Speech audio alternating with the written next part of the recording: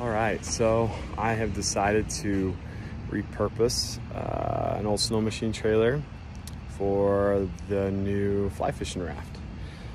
So here it is. Just picked up a bunch of material at Home Depot, doing 2 4x8 sheets of Sandyply, and got a bunch of other stuff inside. So we're actually going to be cutting this angle, grinding this. You can see I've already made a little grind mark right there. I'm going to be cutting this angle off all the way back on both trays here that were exposed. They had some old timber treated runners in them, and then doing a few other upgrades along the way. So stay tuned.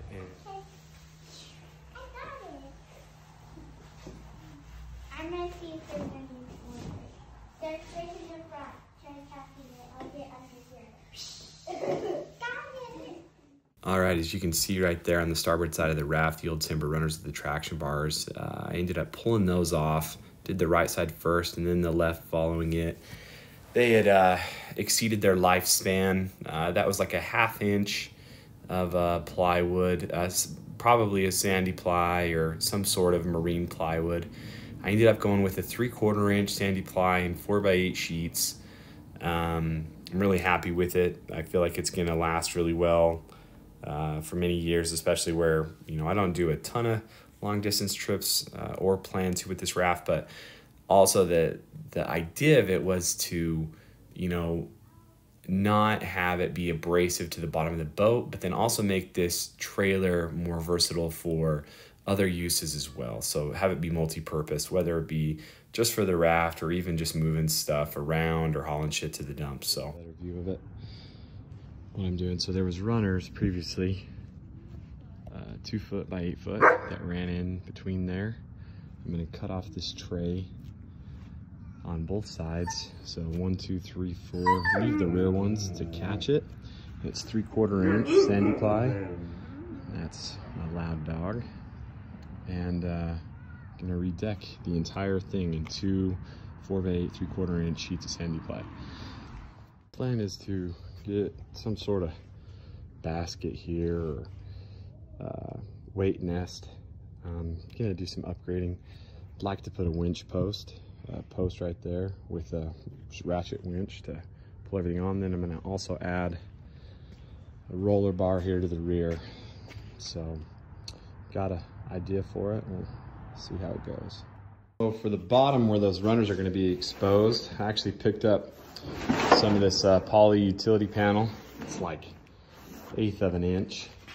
I'm actually gonna cut that into 2 foot strips in 8 foot length and actually put it on the bottom, or may mount it to the trailer, and then put a sealant around it just to keep any moisture that may be bouncing up, coming up from the bottom.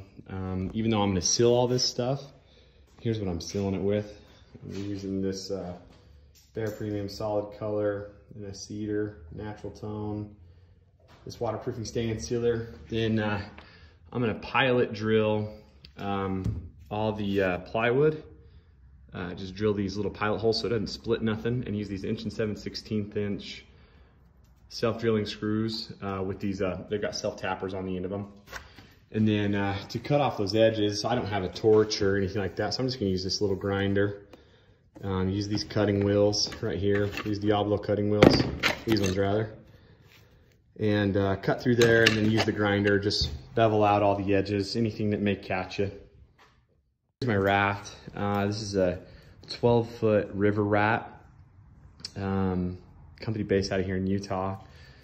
And it's actually, so 2 foot overhang on both ends of the trailer, because that trailer is an 8x8. It's an old snow machine trailer. But I mean, it pulls really well. This thing's only 150 pounds as it is, with the frame fully inflated. And it's got a self-bailing floor as well. This thing's awesome. So super versatile, drafts in as little as 3 inches of water. So super easy to get on and off. And the old deck was covered in, you could see it out there. It's type of, it's like a spray-on bed liner. and I just worried about it tearing up the bottom of this raft over time. So that's one reason I've decided to go with an all wood deck.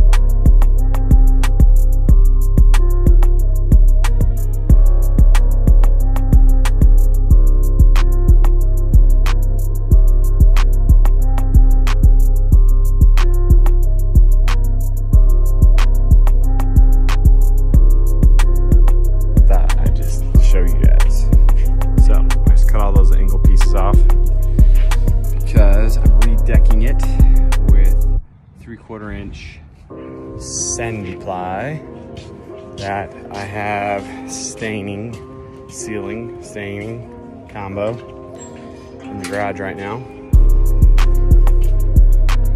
There that is. So I'm doing 2 sheets of that, and then where those runners are exposed, I'm putting that plastic sheeting down. All that bad boy. And then I'm gonna add a roller to the back and a winch post to the front with a ratchet. All right, so we're adding the second coat of the sealer stain. And the second one, got the other one up there drying. I've employed the help of my 6-year-old and my 5-year-old. 4-year-old. They're wearing their special pink outfits. You're not 50-gallon garbage bags. You're not posting it. Get in there, and then tonight it's going on the trailer. So you can see right here that I put down the 2 4x8 sheets of Sandyply. Started working with that. The only thing I didn't account for was the 2 inches of overhang on the back. So it is an 8x8 deck, but there were 2 inches of overhang I didn't account for. So rather than trim the one deck or both of them down 1 inch, I just did the 1-2 inches, and you can see it right there on the middle piece, just above the middle tail lights, how one does overhang a little bit. All right, so the deck is on. The plan was to keep these stays here at the back, but I ended up having to cut them off. The 3/4 inch didn't quite fit underneath the way I wanted to. So just marking everything up for pilot holes, and then gonna run these 1 7/8 or 1 1/4, yeah, I forget which, self-tappers. So I'll pilot drill,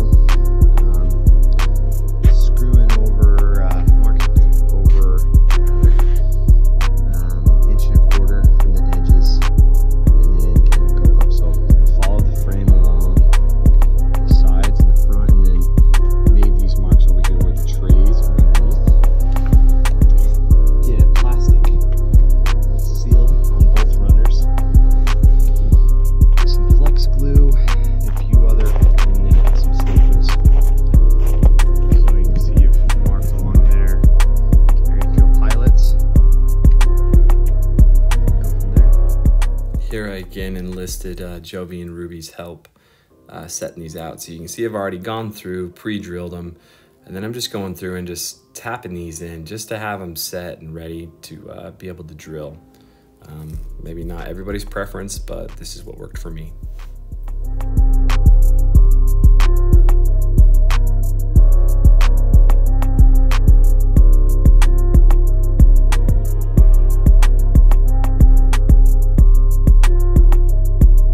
So I finished this, as you can see, and I had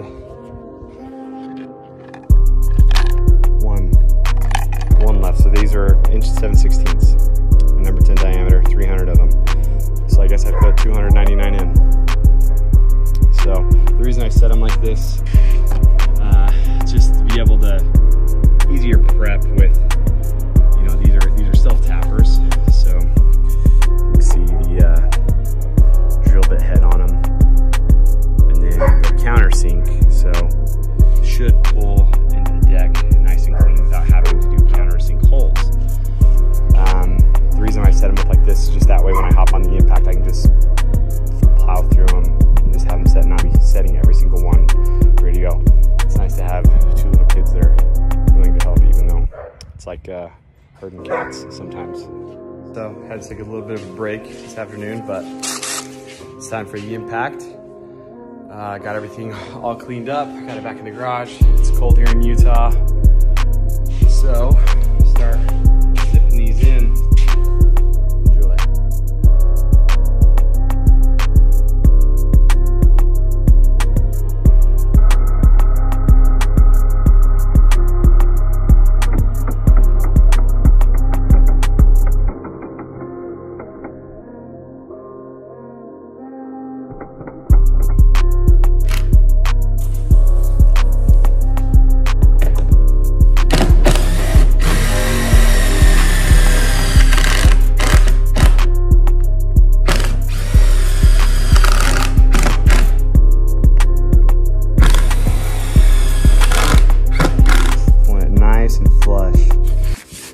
Deep as you want it.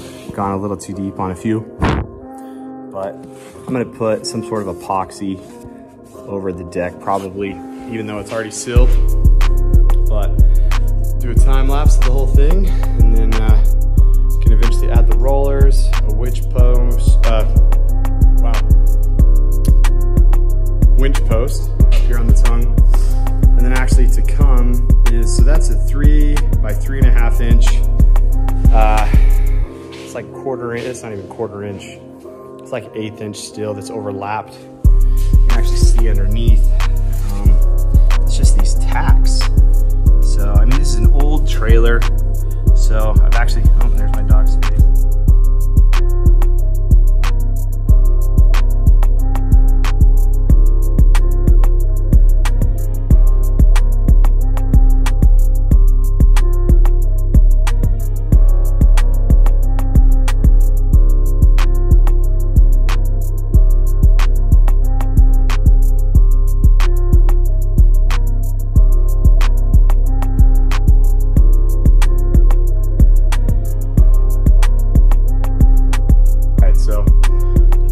Take a break here for a minute. This impact, I've had these 18 volt, the Ryobi, however you pronounce them, Ryobi, the +1, 18 volt +1 system. I've got the whole setup over there. I'm just giving this guy a break for a few minutes.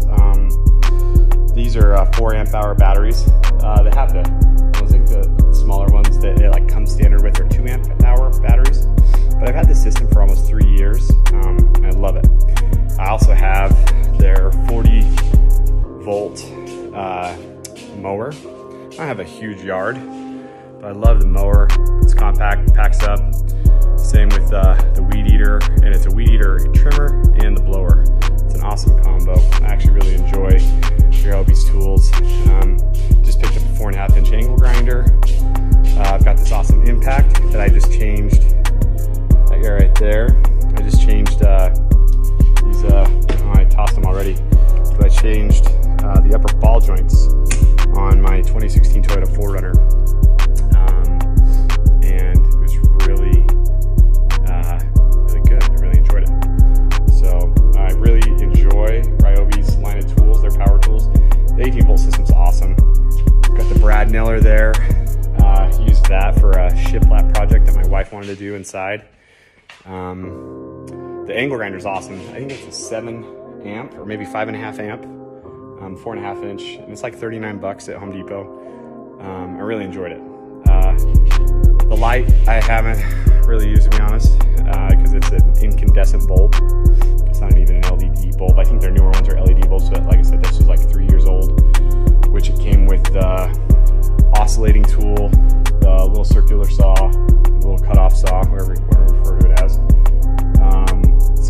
circular, whatever. The 2 drills that impacted the standard drill, the Sawzall's awesome. And I use that like on some drywall projects inside. So just taking a break for a minute, letting this one cool down. So.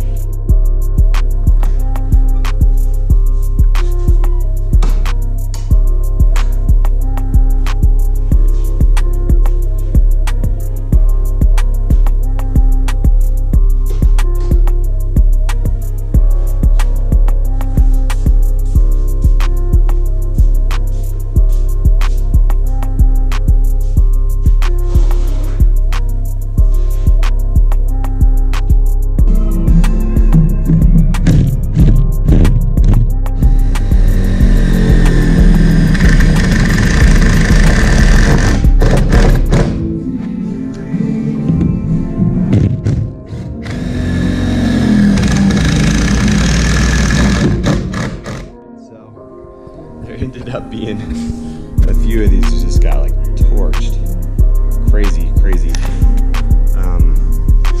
And I could not, I mean, it would not go through. And it's not like hard right here. It's just wild. Well, you can see it under there, but anyways, busted out the 3/32 drill, just, you know, zip through the deck. Still shorter than the diameter of these lags, so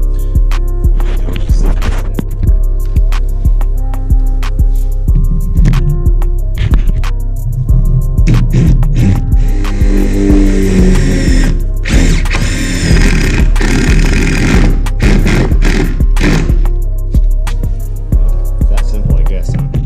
Some would probably say that I went a little overboard on my anchor pattern, how I decided to fasten this down, but if you remember maybe from the earlier videos or earlier part of this, that these runners were open because there was like a timber insert.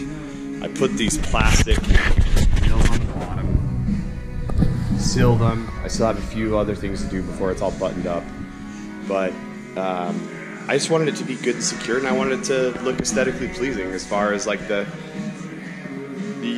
pattern was concerned. So it ended up shaking out. I'm happy with it. It'll look good. So here we go.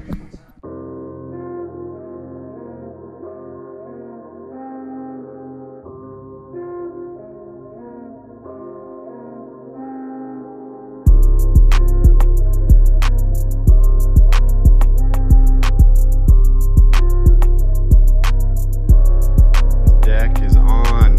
Secured, boys.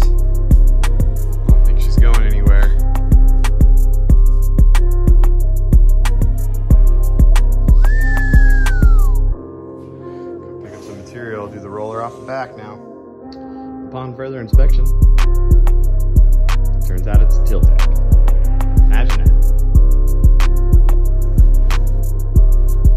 Well, that about does it for the deck job. I was able to get it wrapped up over the weekend, get everything cleaned up, get the boat back on it. Much easier, much less worry about abrasion or catching a knife edge or something and worrying about bursting one of these chambers. Gonna save the roller bar and the winch post for another video down the line here, so stay tuned and be sure to like and subscribe. Thanks for coming by.